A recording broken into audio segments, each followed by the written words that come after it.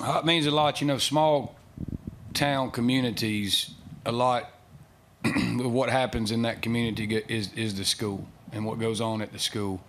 And I don't know if you get that at some of the bigger cities as much, but, you know, I've coached every one of his uncle, both of them's brothers. I mean, it means a lot when you got a close-knit small community. I mean, they stick together and they back each other and don't always agree on everything, but we support each other, and the support was tremendous tonight. I don't know if I've heard a louder Georgiana crowd than that in my whole life.